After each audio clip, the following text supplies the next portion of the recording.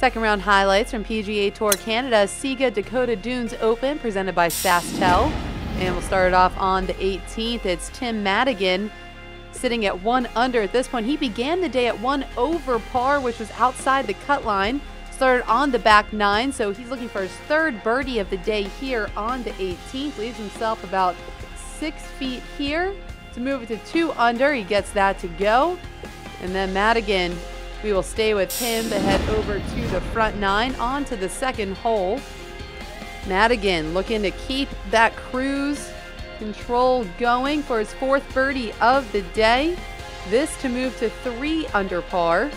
And he would finish at 5 under on the day, 4 under overall, working his way well inside that cut line to settle at 1 under par. Josh Wooding now on the 8th, sitting at 5 under par at this point. This is his 3rd shot. He's another player that had work to do on Friday.